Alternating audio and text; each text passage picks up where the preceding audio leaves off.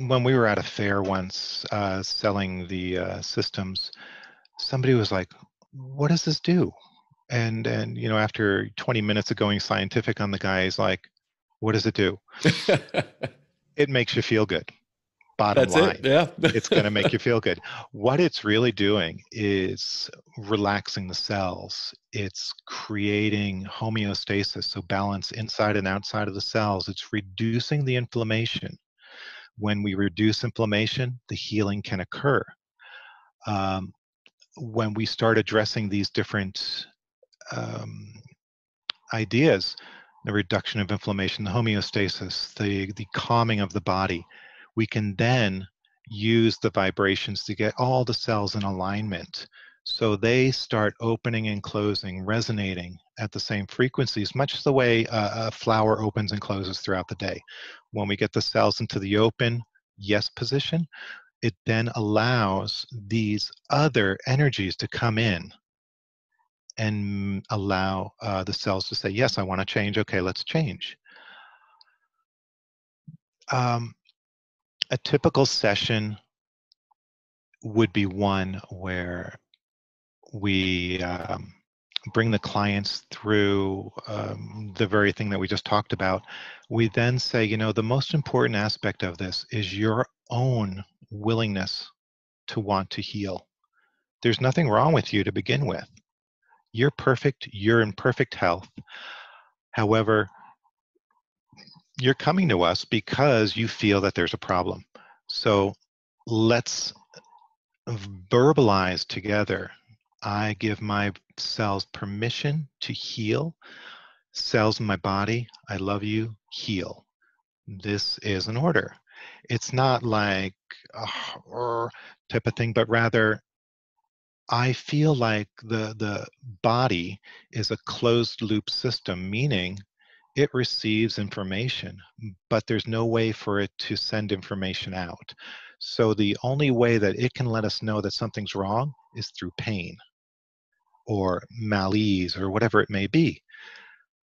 When we are able to verbalize, our mouth is creating sound. Sound is being picked up by the ears. It's being transferred into the body, and the body's like, "Oh, okay, you're telling me something." So when we can do that, when we really know deep inside that healing's possible, it's just a shift of vibration away.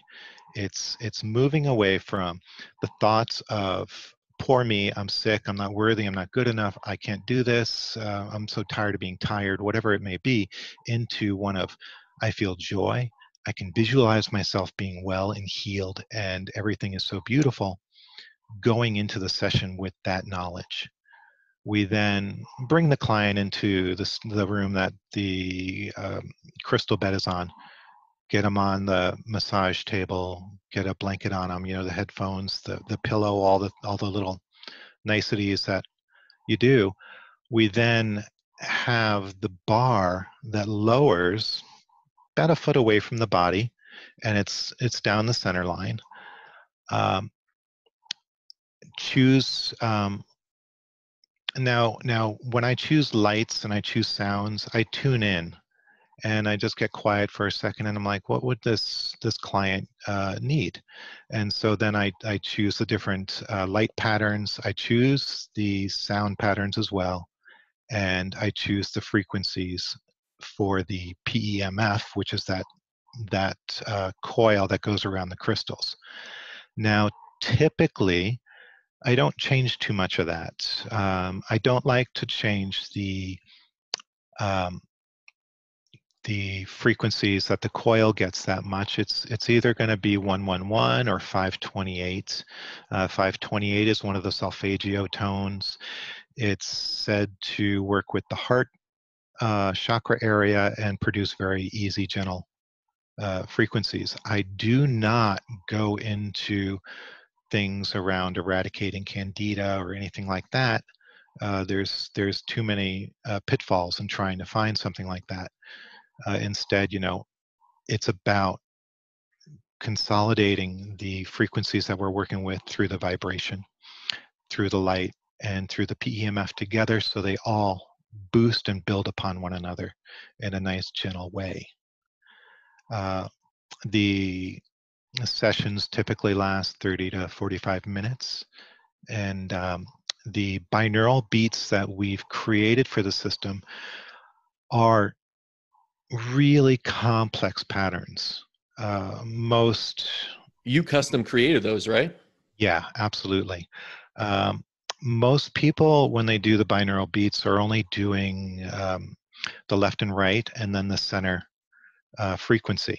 So the center frequency is the one that you feel in the bed, the throbbing wow wow, and then the headphones are typically the ones that you hear a little bit of that, but also the change in the pattern.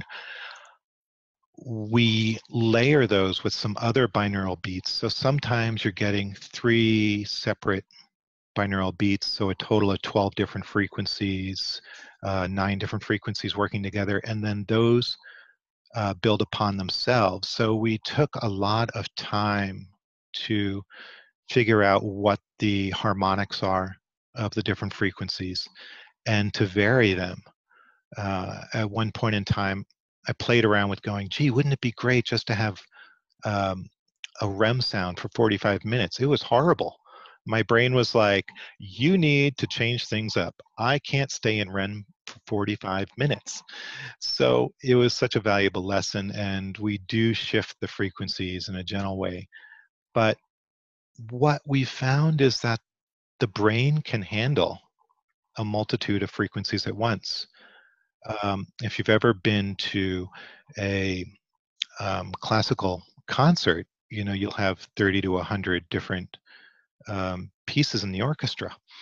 And when you close your eyes, you can pick out each one. If you're But they, skilled, yeah. yeah, but you can also have a beautiful, um, just symphony of all of them coming together, and you don't need to pick them out. Right. But it has the ability, the brain has the ability to listen to many, many, many different frequencies at once.